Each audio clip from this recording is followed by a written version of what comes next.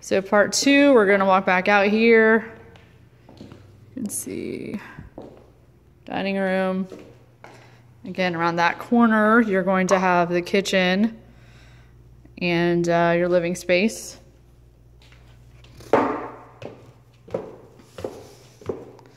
We go upstairs. And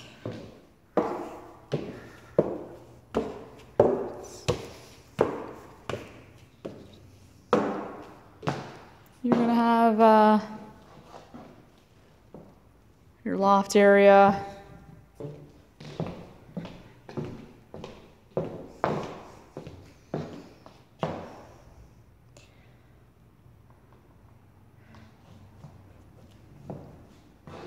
And then this is like another master up here, actually. This is a huge room, except it doesn't have a closet. So it could be like a theater room, or you could even make this a separate game room. You can see how it's big. It has sliders right there.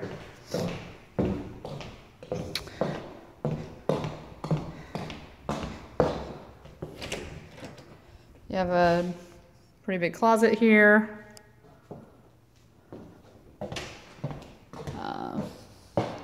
A large bedroom here.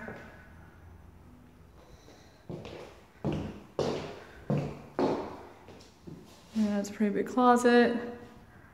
It's overlooking Markham Woods.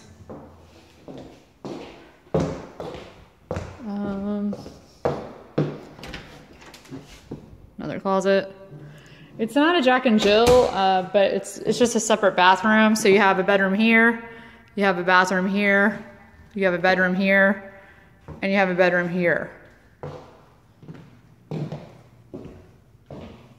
So you can see another bedroom.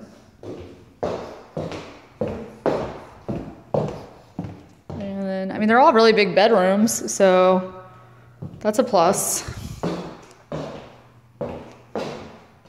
Another closet here.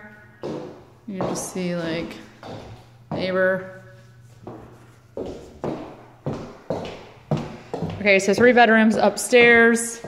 You have the full bathroom with double sinks and a stand-up shower with a tub.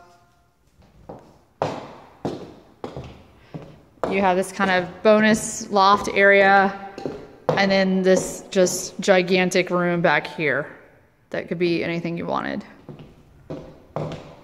So again, that's 3 bedrooms upstairs.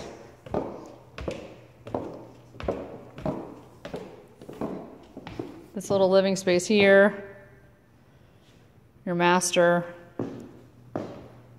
office, dining room.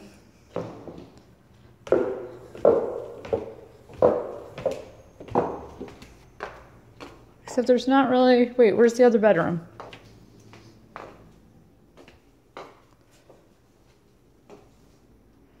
I got the 3 bathrooms, but